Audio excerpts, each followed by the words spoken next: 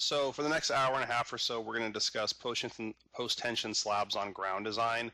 I'm going to start off with saying that the slab on ground methodology is specific effectively to 2, 3, maybe 4-story wood or metal stud bearing structures. It is not governed by ACI 318.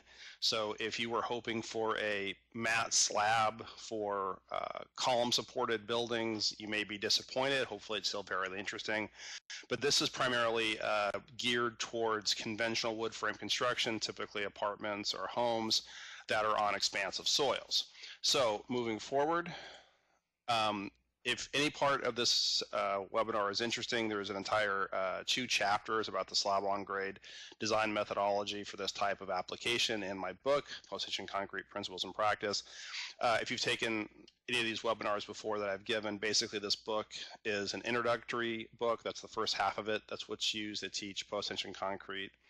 And the university systems, we actually have it being taught right now at UCLA, Cal Poly SLO, Cal State LA, and actually it's being used at the University of Illinois at Urbana-Champaign, we just found out. So if you are interested, the first half is the intro to PT concrete, and then the last half of the book is the construction aspects, garages, podiums, hotels, diaphragms, slabs on ground, construction issues. So there's a lot of pictures in the last half of the book that kind of relate more to what I do on an everyday basis using post-tension concrete.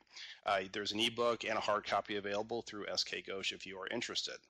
So this is what we're going to be focused on, design of PT slabs on ground. Now this is a methodology, and I'll get into the history a little bit later on, that was designed specifically or developed specifically by the Post-Tensioning Institute.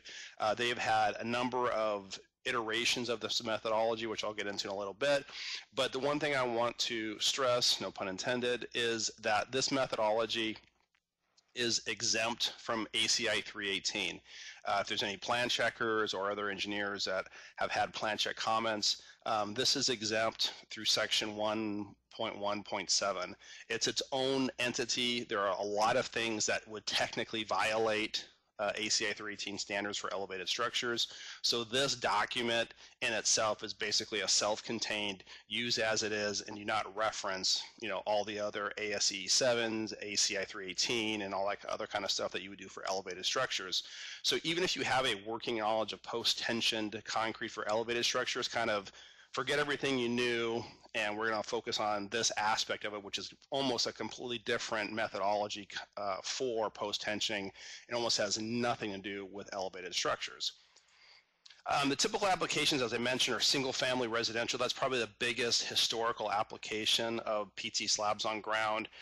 These homes are usually built in the Southwest, California, Texas, Nevada, Arizona, Nevada, if I didn't already say that, Louisiana, anywhere that you have expansive soils, which typically is in the bottom half of the U.S., and they're most severe where you actually have a lot of rain coupled with a lot of not rain or really dry areas where the soil can dry out.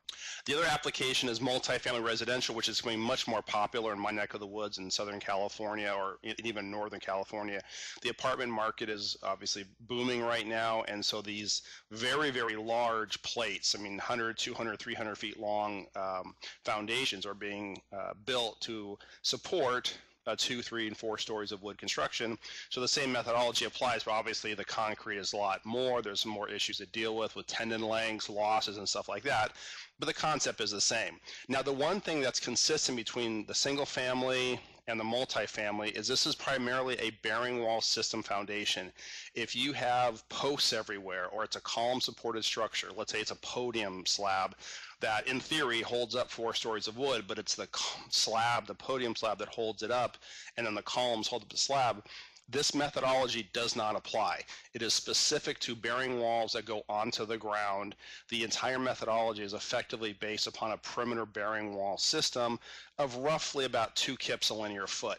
When you start dealing with a podium slab or any type of column supported structure, even if it's on expansive soils, this methodology again does not apply. And I actually right now I'm getting into somewhat of an interesting conversation with a geotech on a podium slab we're designing, where they have written a report that says you need to use the PTI method because it's expansive soils.